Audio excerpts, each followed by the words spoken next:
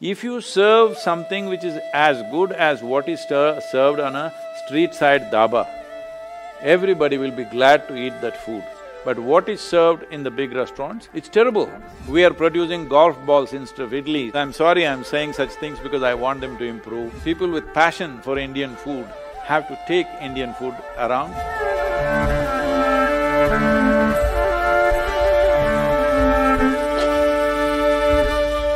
I had a question regarding the incredible cuisine of the incredible country that we have. We have a lot of character, history, proven science behind our food. And, this time in the COVID, it sort of brought out the limitations of modern medicine. And everybody is now believing in, food as the best form of preventive medicine. And, every day, I have some business interests outside of India, some restaurants. Every day they're telling me how the world is looking at Indian food to heal, and then sometimes, because this has happened in the past, but what happens is their logic of understanding food and our logic of explaining food is very different. They talk proteins, calories, carbohydrates. Our food is more cause and effect food, and also the way it is passed down to us is not through structured education books. It's passed down to us by grandmothers who've said, have this because I say so. So this mixture of intangible philosophy plus ancient wisdom that we have incorporated in our cuisine, which is effective, which sort of is proven over the years. And, how do we make our food marketable? Because this is again an opportunity for us chefs to take Indian food out and make it big. But how do we bridge this disconnect? How do we bridge this disconnect and make an impact? It is very important that we speak in modern language, otherwise to change that narrative is not going to happen in a short period of time. We have to speak in today's language. But Indian food, the variety that it has and the many nuances that are there to the food, this will be very exciting for international, culinary fans, if only if it is presented properly. But that's a question you're asking, how to present it, not just talking about calories, this and that. Well, it's not just about calories, but in the international arena, if you're talking about the high-end market, presentation is very, very important. I think we are a bit poor in presentation, not bit poor, I think I would say very poor, because for us, food is about taste, food is about nourishment. We don't really care how your roti is kept, all right? We just want it to be nice to eat, that's about it. So, it just came off the fire, that is important, just came off the tandoori pot, that is important for us, rather than how it is presented. They don't mind bread which is 1 month old, but presented properly. That is their way of looking at things. So this change in looking at fresh food, that Indian food is most of the time coming straight from the pan to the plate, and the significance of that, I think we need to do something about that because that is not understood and many ailments in the world. Particularly, I've been talking to the American audience continuously. Just eating fresh food, what it will do to your health is a big thing. This needs to be communicated, that communication issue is there.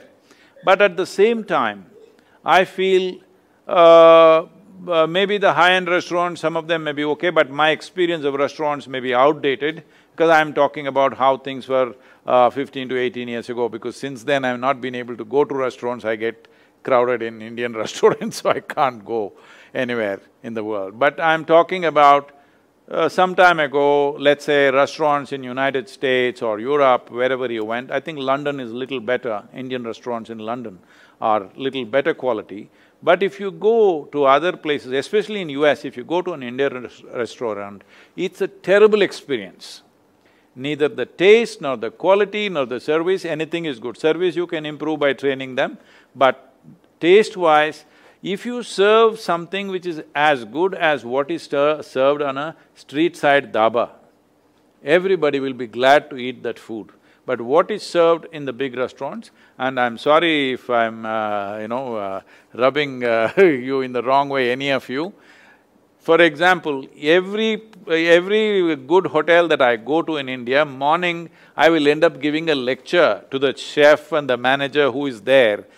Because in South India, in Tamil Nadu, I'm saying, in Chennai city, you can't eat the idli. It's terrible. If you just go outside where the labor are eating on the street side, fantastic idlis he will serve. I said, why don't you hire this guy who is just standing outside your compound wall? If you get that guy, he knows how to make a idli. Now, I was in one of the major hotels in Bangalore, and I see the idli sambar is terrible. I say, who is doing this idli? And very proudly they bring the chef. I ask him, where are you from? He says, I'm from Ludhiana. I don't know if you are from Ludhiana. I said, why is this Ludhiana guy doing idli here? Why can't you get one local guy? I'm saying such simple things are not taken care of.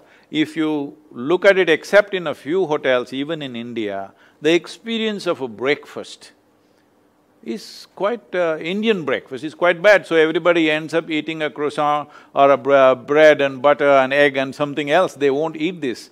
But today there is substantial research and medical understanding that eating something like, let us say for example, I'm taking idli, that it's 70% carb and 30% protein, it is the best way to eat.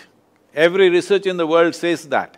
But we are producing golf balls instead of idlis and we expect people to eat it, nobody will want to eat it. If you eat idli in any of the Delhi hotels, I'm sorry I'm saying such things because I want them to improve. Tomorrow you will have acidity in your stomach because the batter is probably 1 month old.